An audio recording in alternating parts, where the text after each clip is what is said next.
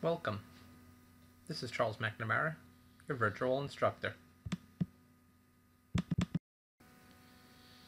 Training is conducted at 9 Metro Tech in Brooklyn, New York.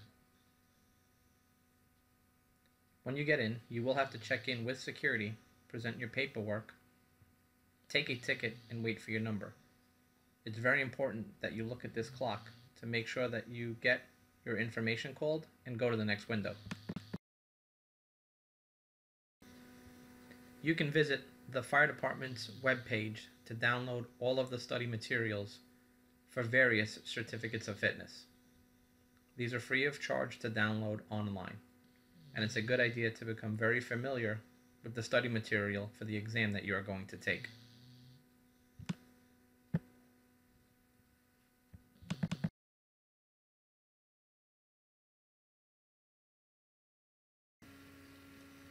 The Fire and Emergency Action Plan Drill Conductor will consist of 40 multiple choice questions, and a passing score of 70% is required.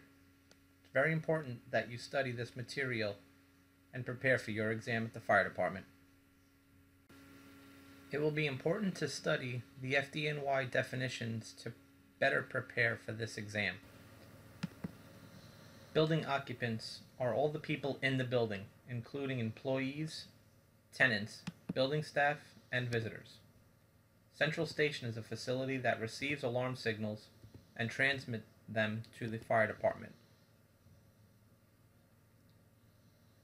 Fire protection systems include sprinkler systems, standpipe systems, and fire alarm systems, and all of the devices connected to them.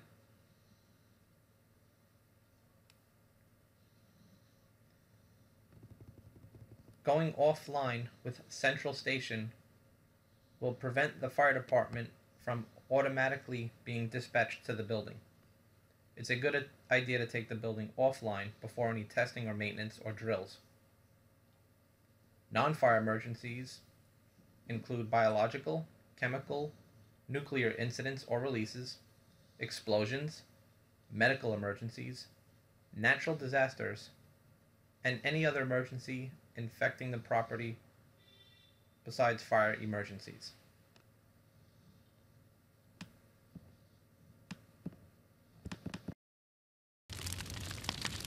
We'll now talk about the different classes of fire.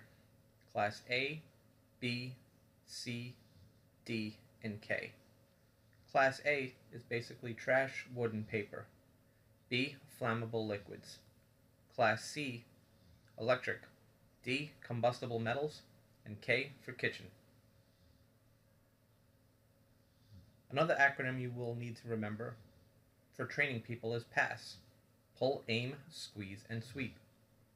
Portable fire extinguishers must be inspected on a monthly basis, and they are serviced annually. Manual pull stations are located near exit doors, and they come in two types: single action and double action.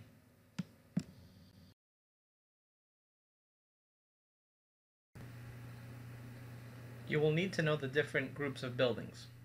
Group A for places of public assembly. Remember, A for assembly.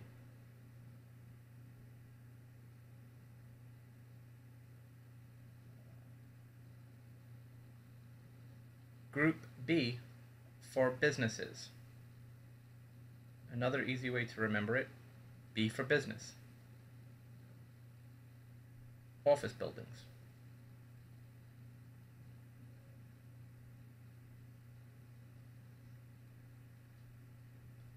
Group E for educational. Remember the letter E for educational.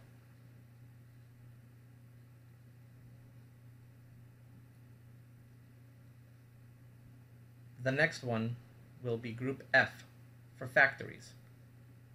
Just remember the letter F for factories.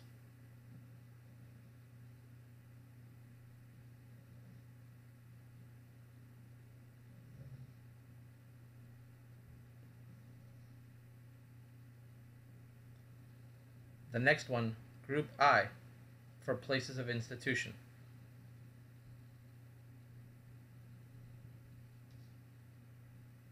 I for institution.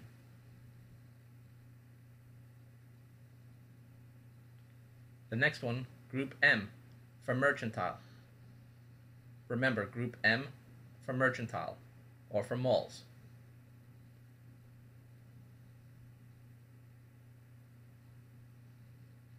The next one, Group R, residential. Remember R for residential, place where people reside.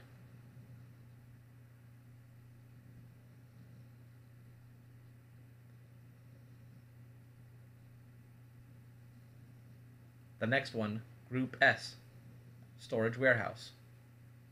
S for storage.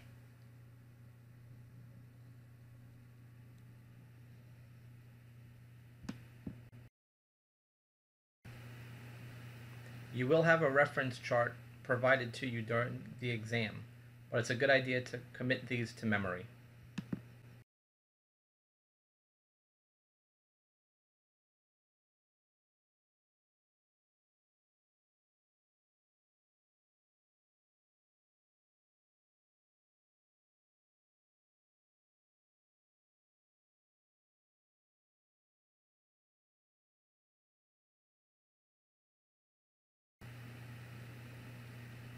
As a drill conductor, it will be your responsibility to provide tenants and occupants with different types of emergency scenarios. You may give them a scenario that deals with a medical emergency. You might give them a scenario that deals with a fire emergency. What type of scenarios would you encounter when there's an actual fire emergency? Other types of emergencies may include chemical incidents or spills, bomb threats, active shooter scenarios, you name it. Anything can go wrong, but it's your job to outline fire and non-fire emergencies. You might have people that have English as a second language or physical abilities having issues to exit the property. You must also document your records for up to 3 years with the FDNY, and they must be made readily available. The FDNY exam will consist of 40 multiple choice questions, and you must score at least 70% to pass. This is a helpful video, but you should read the fire department material to make sure you are ready to take your exam.